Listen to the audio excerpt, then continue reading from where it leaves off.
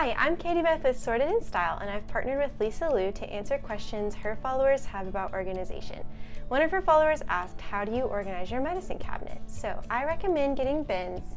Depending on your space, you might need 1 or 2 that can stack on top of each other. Inside your bins, get trays that fit. I like to use these to organize my medicines that make sense to us. On the left, I have allergy and pain medicine, and on the right, I have first aid medicine. Up here, we keep our sunscreen and backstock dental.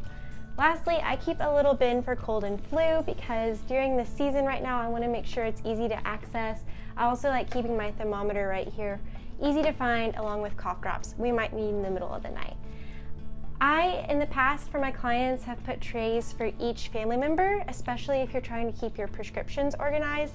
So do what's best for you and works for your family.